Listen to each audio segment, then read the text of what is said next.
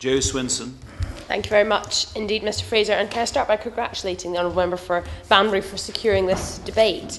3 months ago today, we had a debate in this chamber on the implications of UK policy of relations between China and the West, which at that time was called by the Honourable Member for the cities of London and Westminster. And during that debate, others and myself touched upon economic and trade issues, security, human rights, Tibet.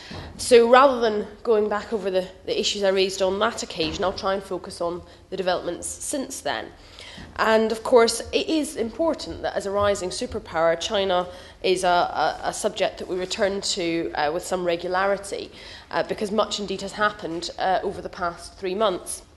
Of course, as was mentioned by the Honourable Member for Sittingbourne and Sheppey, we had the very positive news last night and today that Google will no longer be censoring its search results in China. And the lack of freedom of the media was indeed something that we discussed during that last debate.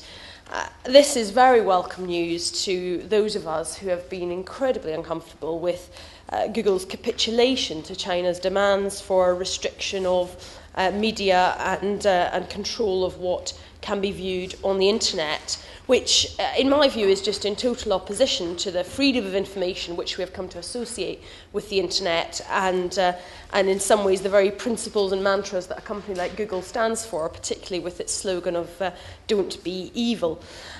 So it will be interesting, of course, to see what China's response to Google's move will be and whether or not Google will be able to continue to operate within China, and indeed how the Chinese public used to using Google will indeed react. So we will have to follow developments on that front very carefully.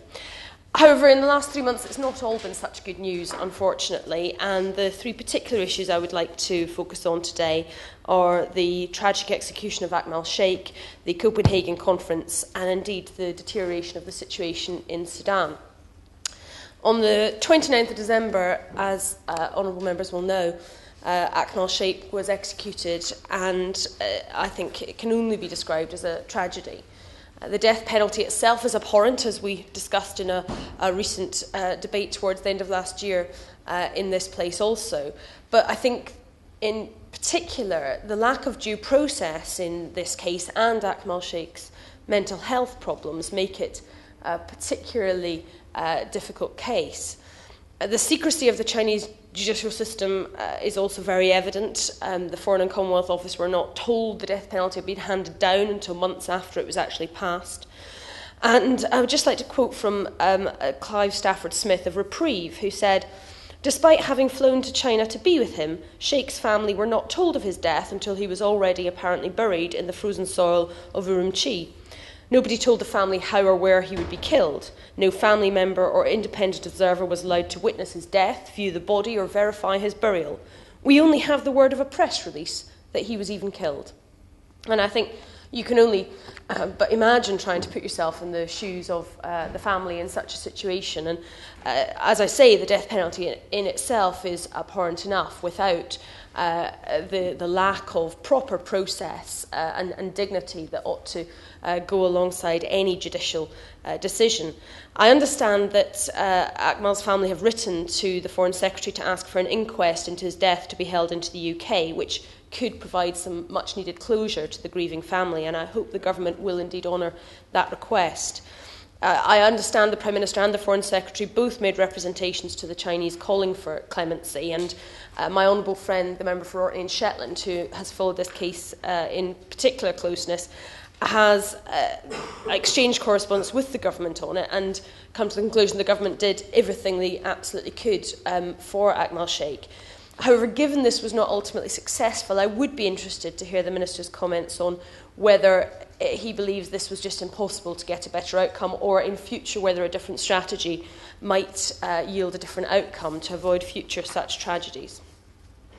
Turning to the issue of Copenhagen, like other honourable members, I read the piece by Mark Linus, and I was pretty shocked, I have to say, at the representations given. The image of our Prime Minister and President Obama and Ban Ki-moon sitting in a room while a second-ranking Chinese official ran in and out, coming back with the political negotiation equivalent of computer says no, just really seems to be a ridiculous way to conduct negotiations on one of the biggest threats that the world is facing. It also surprised me because 2 years ago this month, the Environmental Audit Committee visited China as part of our investigation into the international response to climate change. And I was impressed on that visit by quite how seriously the Chinese were taking the issue, and particularly in terms of carbon intensity reduction, if not necessarily absolute carbon reduction itself. They seem to be far ahead of the game in technological advances, and as has been mentioned by the Honourable Member for Sittingbourne and Sheppey, their technological advances are something impressive to be seen. So it seems that while they do recognise the very severe threat, and of course with a huge number of their population still living in poverty, reliant on fresh water from the meltwater from the Himalayas, the desertification and all of the risks and challenges they face, one would perhaps be expecting a different response from them within the international negotiations. So I would be very interested to hear from the Minister, what strategy they will be adopting to bring China back on track, if possible. And obviously the securing a transition to a low-carbon world is one of the FCO's key priorities. They presumably have also done an investigation internally on how this could have been averted, because other members have already raised questions about how it was that we didn't recognise the extent of these difficulties that China was going to pose. I appreciate this is not just something that would have been for the UK, because obviously many other countries around the world had a huge stake in ensuring success as well. But I think we do have to ask those questions and find the answers if we're going to move forward and actually reach some meaningful global deal. I was also interested that the Climate Change Secretary said on the 5th of January in his statement to the House that the conference was held up by disagreements over procedure. Those disputes about process meant it was not until 3 a.m. on Friday, the last day of a 2-week conference, that substantive negotiations began on what became the Copenhagen Accord. Now, I really do wonder whether these procedural issues should have been resolved in the weeks before the conference, whether there were actually procedural issues or were issues that countries that did not want an agreement put forward the procedural issues as a blocking move. I don't know. But if they were truly procedural, that would seem to be something that really ought to have been resolved before the conference began. My honourable friend, the member for North Southern Bermondsey, has suggested that much as the UN Security Council sits in permanent session, a UN Climate Council should also do so, and the Climate Change Secretary has said that's an option that should be considered. So I'd be interested to know if the FCO would take that forward as a suggestion to the UN. And I hope that the Minister will let us know, particularly with a view to the Bonn conference in June, where it's hoped that a global deal and negotiations on a new climate deal may yield better results. It would be useful to know what strategy the FCO will be taking.